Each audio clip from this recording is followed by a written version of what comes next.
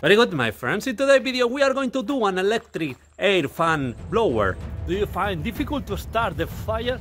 I'm going to show you how to make you a barbecue fan that is going to help you to start the fire very easily. And for that we are going to be recycling a computer fan. In my case I'm going to use a server fan, but you can use a normal computer fan, or you can buy one server fan from internet. So I will leave all the reference to the items that I have bought in the description so you can find them very easily, but you don't have to buy too much things. It's going to be real cheap if you already have the batteries. The batteries is going to be the part most expensive. Here we have all the things we need. The computer fan, the server fan in this case. We need a piece of PVC. Also we need a hot glue gun. We need 3 batteries and a battery holder for reaching the 12 volt we need for the fan. We need a piece of plastic. This is to seal the space between the fan and the pipe. We are going to need a switch. You can get the kind of switch you prefer. And we are going to need to weld some wires. Okay, the first thing we need to do is to identify which wires are the ones that makes the fans to rotate. Here we have 2 fans, so there are 2 pairs of cables that are going to make them to rotate. In this case I know which wires are the ones that activate the fans. We need the gray and the black, and then we need the orange and the red. Okay, now we connect to the batteries. I have the pack of batteries here. Now we connect them to the batteries. Okay.